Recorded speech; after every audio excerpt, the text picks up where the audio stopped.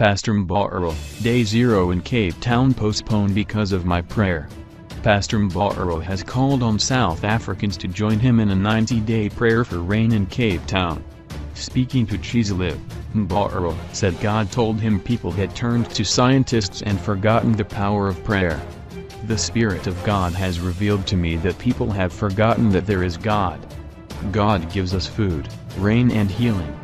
The shortage of rain is a sign that we need to remember that scientists and astrologists don't have the answers, but it's only God who is the author and the finisher of our faith who has the final say. Mboro said he had decided to embark on the prayer because he was taking a stand for the country. The pastor said that his faith in God was previously proved when he prayed for rain in the eKurhuleni district and in the Free State. Mboro said he would arrive in Cape Town on Wednesday, February 8th and planned to meet Mayor Patricia de Lille. I want to pray for dams in Cape Town and prove that prayer works. On April 12th, the dams will not be on 0%. Anyone who has predicated that Day 0 will be on April 12th, are not God.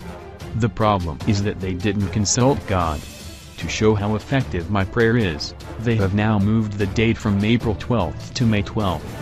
Mboro added that in celebration of his birthday on April 8th, he wanted to give Cape Town a gift. I've asked God to give me a gift to change other people's lives.